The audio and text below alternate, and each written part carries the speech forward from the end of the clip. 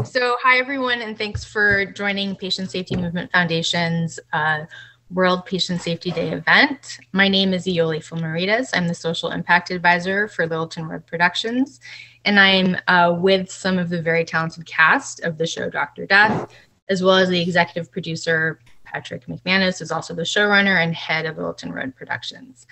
So we're going to have some questions for the cast and Patrick, but I'm going to let Patrick provide a brief synopsis of Dr. Death before we get started. So Patrick?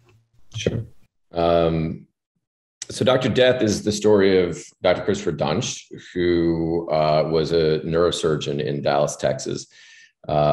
He did his studies at University of Tennessee and then his fellowship at Semmes Murphey. So he was trained in some of the best hospitals and schools in the country. When he moved to Dallas, Texas, he began his time at Baylor Plano Hospital, where, as we've said, sort of his reign of terror in Texas actually began. Over the course of what was approximately a year and a half or 2 years, he ended up either maiming or killing 33 out of 38 of his patients. And he was moved from hospital to hospital, from Baylor to Dallas Medical and to University General and onward. And it wasn't until Doctors Robert Henderson and Doctors Randall Kirby, both of whom one was a neurosurgeon and one was a vascular and access surgeon, came upon Dr. Duntsch's work, that anybody began to really pay attention and try to set out to stop him. Both Doctors Henderson and Dr. Kirby, they approached the Texas Medical Board in order to try to stop him.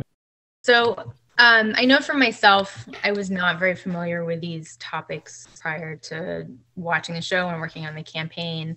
And I was wondering what kind of assumptions all of you had about your care in general, and about the medical care system, and how did that change as you went through the process of reading the scripts and being part of the show?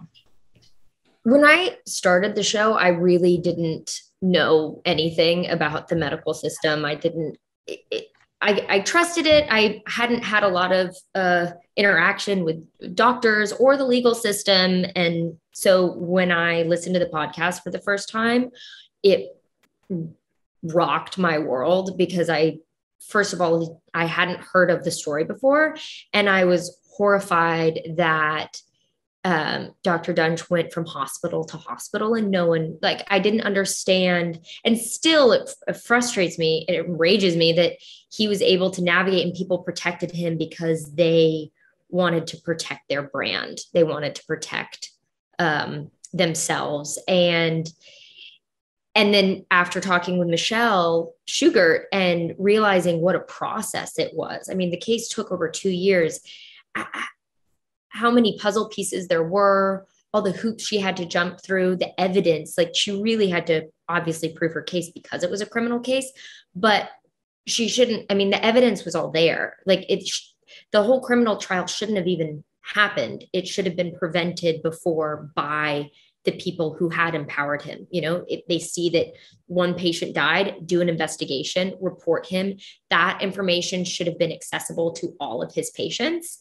And so now, obviously, we're living in a time where the medical system is so important and they have done so much for us, especially this past year. But I think the key, as we all know, is transparency and being honest about what are the flaws in this system and reckoning with that and improving that rather than protecting the people in power and the people who have money. Because the people on the medical boards, they're politicians. They're people with a lot of influence. It's a brand. It's not about the patients. It's not about the victims. And so once this show was released, I was able to talk to Dr. Henderson and Dr. Kirby and Michelle in person. And it was harrowing and also terrifying to hear that these problems are ongoing, that this is a fight that they're continuing to fight. And it's so complicated. It's not you need experts to help guide individuals through this because it's a tricky system and it's meant to be tricky, so that it's not sort of that the people in power stay in power. we think about the medical system as something that's very personal and individualized, and now this exposes the entire system, and that's what you're thinking of, which is really amazing. Hubert, what about you? Any initial reactions? Yeah, I mean, I think sometimes with something that's based on a true story, as an audience, you look at it and the issue has sort of been solved. But I think that is one of the most scary things about this story in particular, is that it is, like Anna Sophia kind of touched on, where it's still in the process. They're still working on patient advocacy and different ways to help prevent some of these types of issues. So to sort of go back to the beginning of the question is, I didn't think that much about the medical system before I got involved with the show. I've been fortunate enough to not need any surgery, to not have anything extreme happen to me. So I had a lot of trust, and I assumed that patients were always the priority, and working on this really sort of burst that bubble and really taught me about in this particular case, an extreme case where things can go really awry, and many people can get hurt and die when someone is being protected from this system. Yeah, I mean, you'd hate to think about trust being broken, but it does make you reevaluate how you trust and how you understand the way the system works. I think that what was and is always surprising to me anytime that I have to interface with the American medical system, and I've actually had to unfortunately do that quite a bit this summer.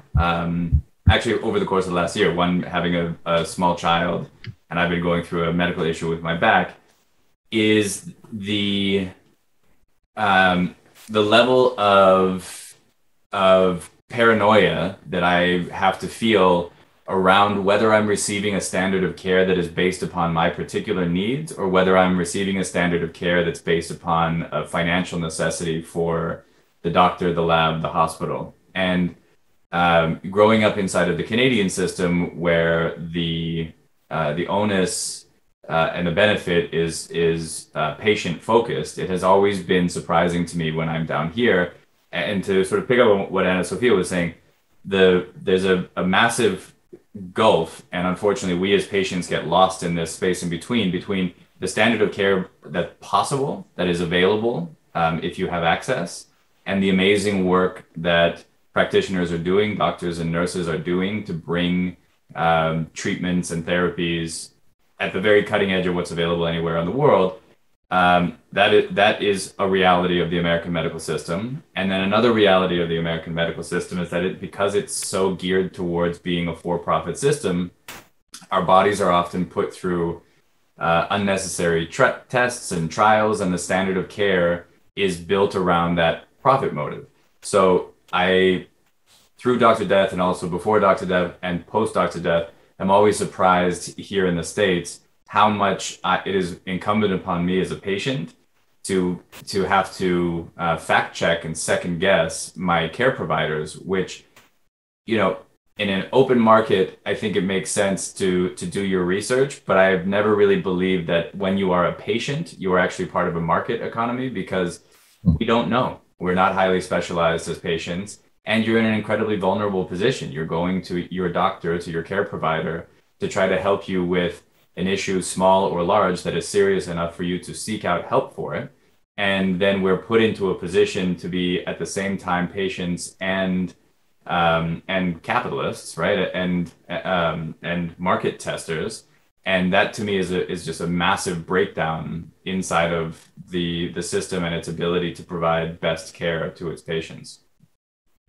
Yeah, you never have to think about being a self-advocate, right? Typically, and here at this point, when you come to this juncture where you realize what the potential is here, you think, oh, I need to do my research, and I need to understand what's going on and what the financial interests are. I think those are all great points. And it's beyond just, even though it should be done, it's beyond just get a second opinion.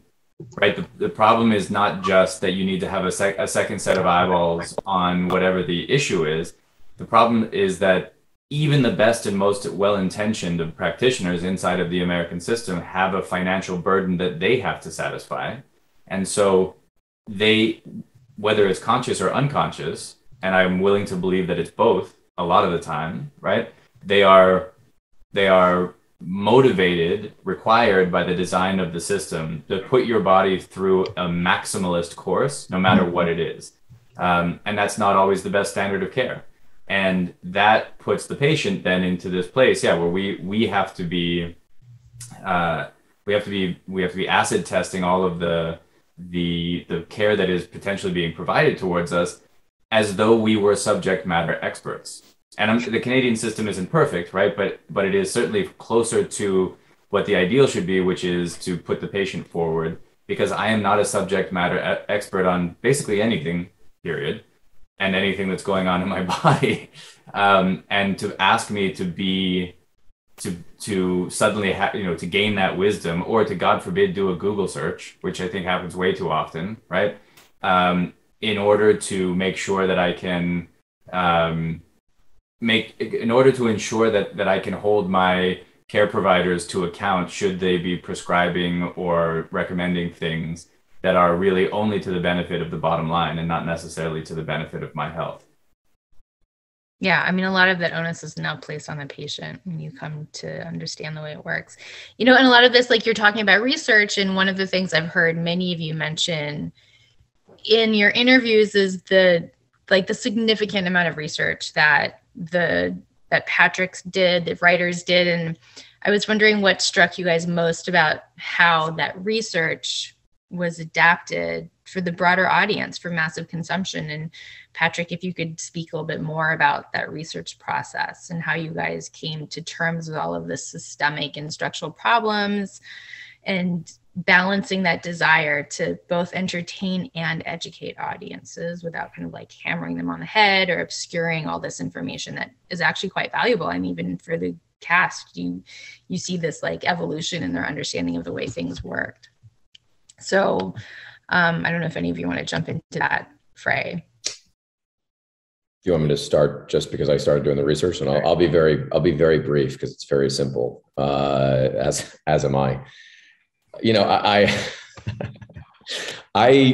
Those who know me best know that I am not good at the maths and the sciences. It's not my strong suit. And so it was extraordinarily challenging for me when I first was handed over the material. I mean, it's thousands and thousands of pages and depositions and terms that I had never heard of, nor will I ever hear of again. And what I knew was that I had to find a way to do two things. I had to figure out a way to tell a story that I would be able to understand, at the same time telling a story that was complex enough that people who do this for a living would be able to also see that we were trying to bring some verisimilitude to the table, right? And so, I personally found the process of digging through it to be akin to what I would imagine just, leapfrogging off of what Josh was just talking about, what patients would have to do if they were put into this position. I am someone who freely, I'm a lemming. I absolutely buy into the medical system hook, line, and sinker. Outside of the fact that I do Google searches and find out that I'm dying of everything on a daily basis, I say to the doctor, I pay you to tell me what's wrong with me. I don't know what's wrong with me. And that I only through the course of researching this project and then obviously delving into it in the writer's room and then through the production did I realize how ultimately deadly that could actually be for me. But so the long and short of it is the fact that I really felt like it was incumbent on us to be able to reach a broad audience with a very complicated story and background. And that's difficult to distill. And thankfully I had a bunch of writers around me who were smarter than I was, who helped me do that. Anna Sophia, you played the ADA, Michelle Shughart, which is another kind of highlight where you talk about, where you begin to like run through the issues of the show and grapple with the criminal elements of what was going on. And in that process, we see you face a lot of obstacles to pursue the case in the first place. And I was wondering what other elements that you learned about, whether they were political, legislative, did you come to find were maybe designed to inhibit the pursuit of justice for patients? I don't know if you guys talked about this in your discussions. We talked, I mean, Patrick gave so much research, so much information that was, I was really grateful for it because it was easy to understand. And after talking with Michelle and even learning more about patient safety after the fact, it's not easy to parse through.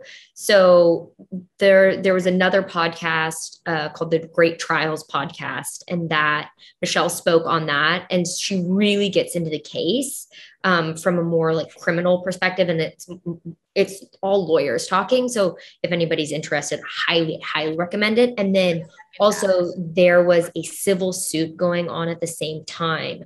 I found it very helpful to learn about, oh my gosh, who's the lawyer's name? What's her name? Kay Van Way. Kay Van Way, who's a legend. Yeah. And what she has to do to advocate for patients, because I think what I really learned is that the system is sort of, well, like in Texas, and we briefly touch upon it in the show, there's a statute preventing doctors from being sued for over $250,000. And so if you are a patient and there is a malpractice, it's almost impossible to have somebody represent you, because you won't, the lawyers won't make much money. They get half of whatever the 250,000 is. And then your whole life might be affected. And so what I really learned from the show and from talking with Michelle is that that statute was passed and the people of Texas voted on that statute. And it's incentivizes businesses, it incentivizes doctors, it protects. But it wasn't something that's easy to understand. You know, we go to the voting booth, and unless you do an insane amount of research and are constantly Googling and maybe fact check it with experts, it's hard to understand what that means, what it is that you're voting on. It might be sold to you as, hey, there are going to be more doctors in the state of Texas, and you're going to incentivize all these great doctors and there's going to be medical research and whatnot, which is true. But then there's a flip side. And so I think I didn't connect the dots before of how intertwined the legal and the medical and our voting, how a legislative system, everything is combined. And it overwhelmed me. It continues, just like Josh was saying. I want to say Joshua Jackson because there's your full name on the Zoom. It's good. It's the alliteration, you know?